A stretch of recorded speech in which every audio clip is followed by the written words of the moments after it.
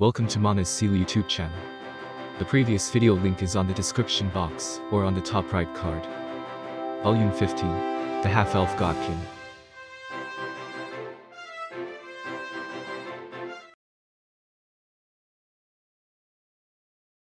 Mare, who was waiting outside the green secret house, gave a little bow. "I'm back, Mare. Looks like everything's fine here."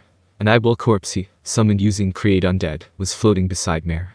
Ains looked around for the huge thing that should be there, but couldn't find it. "I see. So Fenrir isn't back yet?" "Yes. Not yet. Fenrir was entrusted with bringing back the Ankylorsus that ran away from the Dark Elf village. If the Dark Elves had brains, they would try to follow the trail of the Ankylorsus to deal with it, while they had the trump card known as Or. So, they would have to fool the hunting party's eyes first, if they wanted to bring the Ankylorsus back to this temporary base. However, the Ankylorsus was large and did not have any stealth skills, so it would be difficult for it to erase its trail by itself. Someone else would have to do it instead. They found Fenrir to be suitable for the task. Fenrir had an ability called Forswalker. The plan was to make Fenrir carry Ankylorsus here on its back, so that there would be no traces left behind. Of course, Ains could go there and teleport back with it using greater teleportation, or he could carry it with fly like Narwhal did, but Ains had to go along with Aura to the village to gather intel. In case there was an emergency, he would also be responsible for exterminating the enemy or helping Aura escape, so they entrusted that task to Fenrir. Looks like my prediction is off. I thought they would immediately send out a team with Aura to finish off the Ankylorsus. Maybe I should just fetch it myself if there's still time. I see. Then let's wait here for a bit. Anyhow, you are probably worried, so I will tell you. Well, you probably guessed it already, seeing me returning alone. You didn't receive any messages from Aura, right? Mare nodded at Ains's question. "Well, that's how it is. Seems like Aura infiltrated the Dark Elf village without any issues." The twins had an item that enabled two-way communication between them. If Mare didn't receive any distress signals from Aura, it meant that she was safe. Still, it was possible that Aura wasn't able to respond to an emergency swiftly and ended up being incapacitated. They couldn't be careless. There was also the fact that Aura changed to far weaker gear in order to blend in better with the villagers. It was far easier than usual to kill Aura in her current state. The fact that Ains didn't appoint something to guard her in secret, well, he knew this was because they as a group had decided not to. After a discussion with Aura and Mare, they ended up choosing not to deploy any guards around Aura. This made Ains worry so much that he would probably go unconscious from stomach pain if he had a stomach. Ains continued to regret it even now, wondering if they made the wrong decision. Perhaps there was a better idea out there. For example, Ains could create incorporeal monsters using Create Undead. Maybe they should have placed things like that somewhere around her. There were two advantages to not having anything guard Aura. One was that they would be free to summon monsters that were more suitable to deal with the emergency situation that might arise. The other one was it will be easier for Aura to forget about Nazarick for a bit if there's no one from Nazarick around, especially guards, who in a sense are her subordinates. She can interact with the Dark Elves in a more relaxed manner without putting on a bold front, then. Maybe Aura could make friends then. But at present, a critical problem had risen in Aura's path to making friends. That is, Aura ended up becoming something like a savior of the village. He didn't think that the Red Oni who cried plan was wrong. He just didn't have any other method that could make Aura infiltrate the village faster and better. Still, the present situation had gone a bit too far.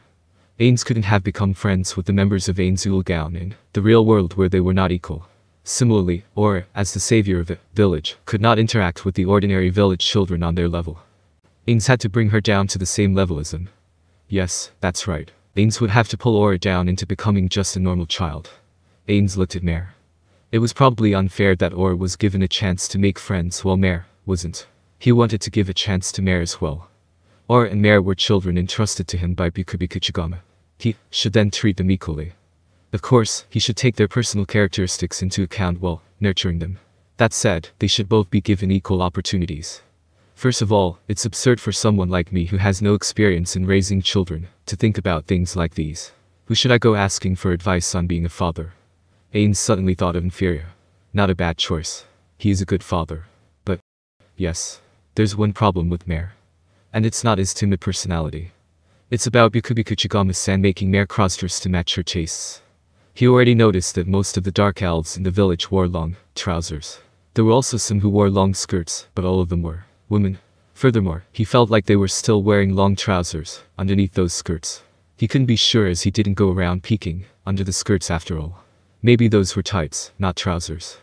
Or explained that exposing bare skin was a bad idea when you live in a forest, so maybe that's why they were wearing trousers underneath. Perfect unknowable gets dispelled when you attack someone. No, to be more precise, it's when you do something that can be considered harmful. In that case, would lifting the skirt a bit and peeking under it be considered an attack? Such a doubt never came to Ains's mind until now. Ains took a quick glance at Mare's face. Well, what's the matter? Am I an idiot? What the hell am I thinking? The non-degenerate side of Ains, no, the normal side of him, scolded himself. Of course, he knew he couldn't do something like that, but his curiosity about an unexplored area of magic was strongly urging him.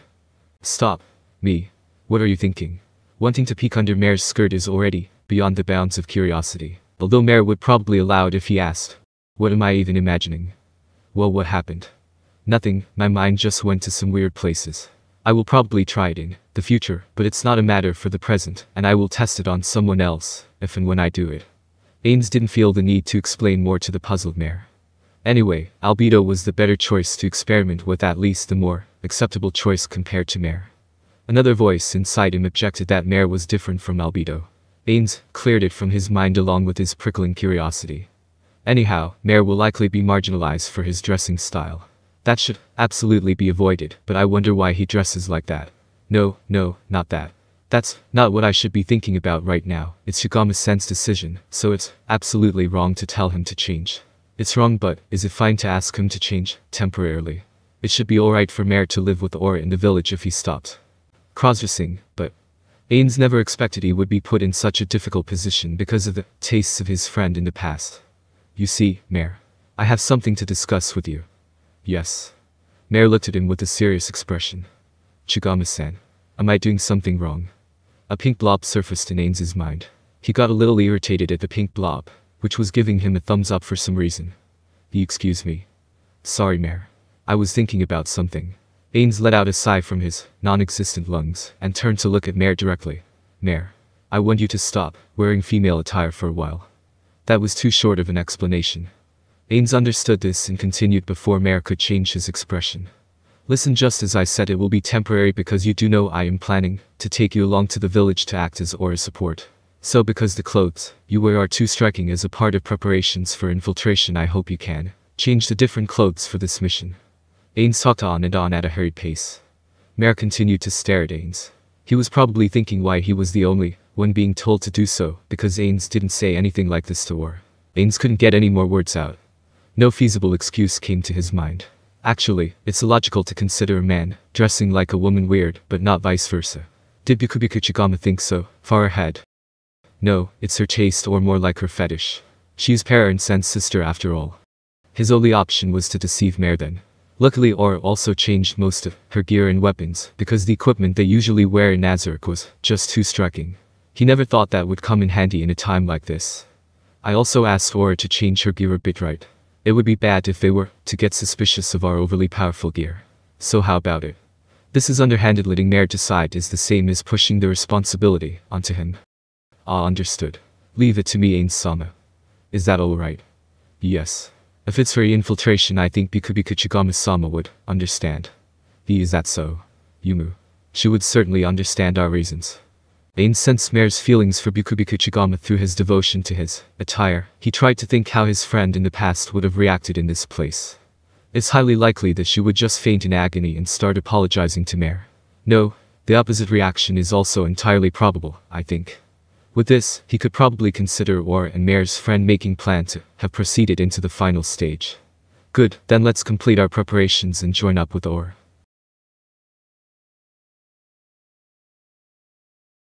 Aura stood holding a bow at a place some distance away from the village.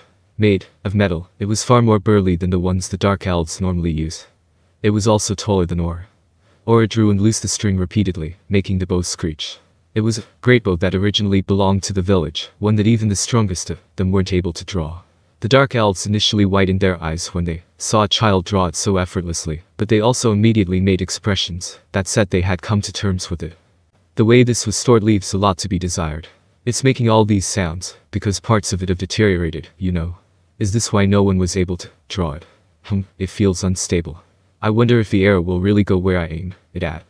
Her current target was called a Gigahorn elk, a magic beast similar to an elk. Despite its huge antlers, it could move gracefully inside the forest using Forest Walker. This ability made its charges extremely destructive. Aura would have probably looked like a stylish hunter if she stood still while passionately tracking her prey with a sharp gaze, but Ains couldn't see any tension in her side profile. She was just being her usual self. She was nonchalant, like she was just about to pick up some random stone and throw it.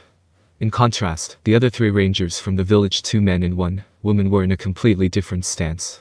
They were hiding from the prey's senses, their faces the epitome of seriousness itself. Ains didn't know how they did it, but they were also wiping out their presence by clearing their minds of all thoughts. These dark elves had yet to knock their bows, although they were holding them. Normally, they would all shoot at the same time to prevent the prey from escaping, and to also reduce the chances of a disastrous counterattack, but they were not doing so now because they didn't want to get in Aura's way. The fact that they all stayed on the ground this time showed their intentions. Normally, dark elves positioned themselves on trees that were as safe as possible, fearing counterattacks from prey. They would then wait for the kind of prey they could deal with. Bushwhack-style hunting, so to speak. The fact that they were on the ground despite that demonstrated their trust in Aura. And what was Ains doing as the one worst at stealth among the members of this hunt? The one and only perfect unknowable. He was using it so much that he started to feel uneasy whether he was relying too much on it. Anyhow, after he hid his presence with it, neither the prey nor the dark elves looked like they had noticed him. He had been following them this entire hunt, but Aura was the only one who sensed him. Aura released the arrow. About the same time, or maybe just a little later, in the time it took to blink, the Gigahorn elk moved its head to observe his surroundings. It probably noticed the twang of the bow that sounded out of place in the forest.